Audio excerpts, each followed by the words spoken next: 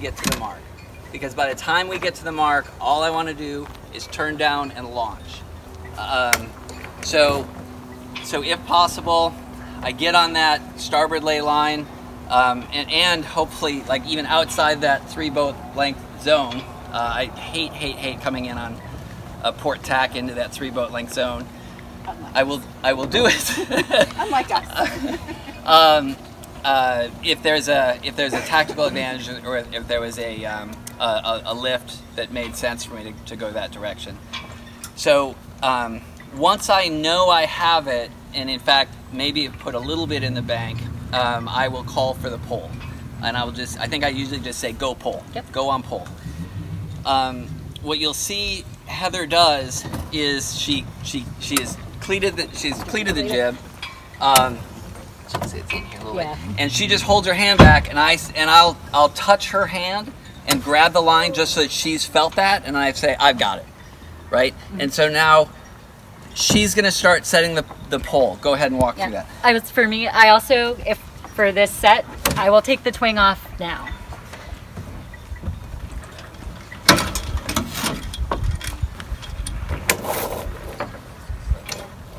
As she goes on that, I've released the guy line. Can we ask questions now or no? Yep. So you put the topping lift on before you even go out there?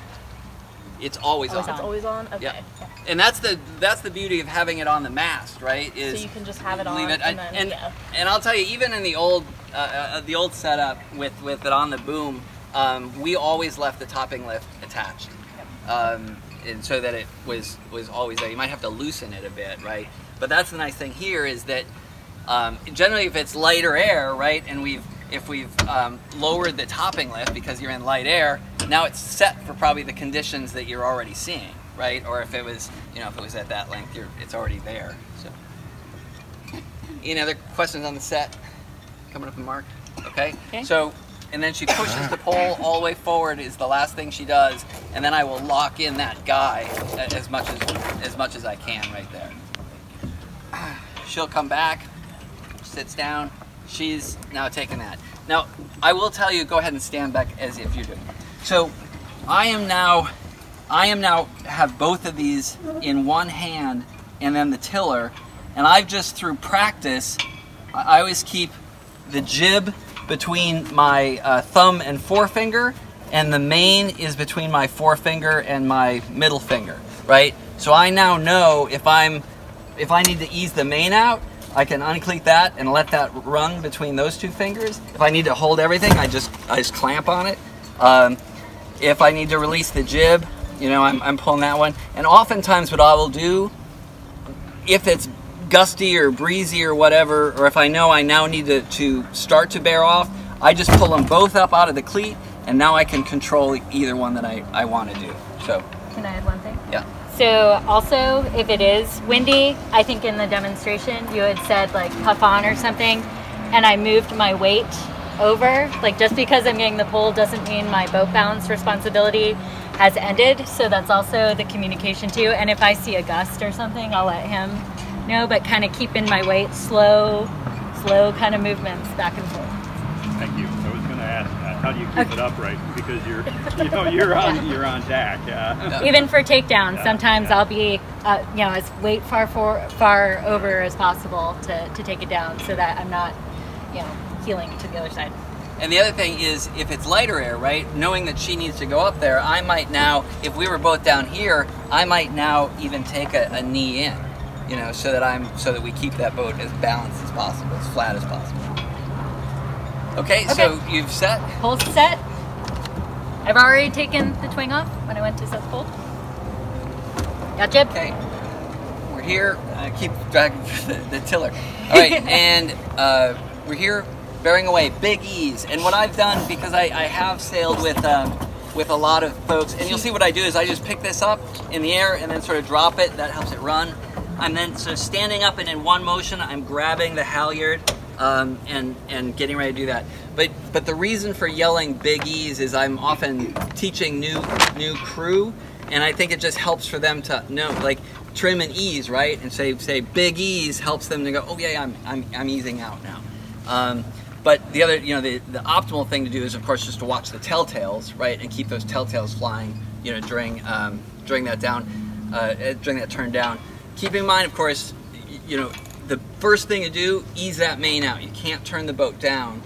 You put all the rudder, pull off the rudder you want. You're not going to turn down unless you ease the main out, and it's more efficient if the main and the rudder aren't fighting each other.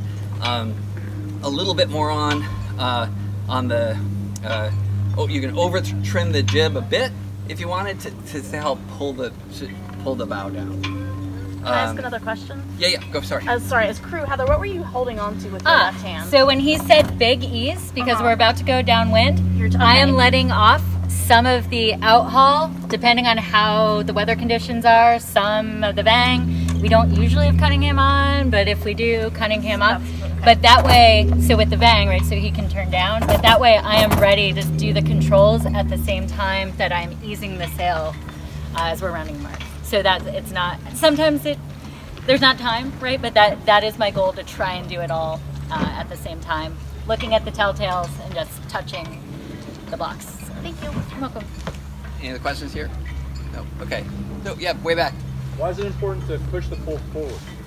So it helps. So the question is, why is it important to push the pole forward? It helps to fill the sail as you'll be turning downwind. The wind is still going to be forward a bit. It's not going to be directly behind.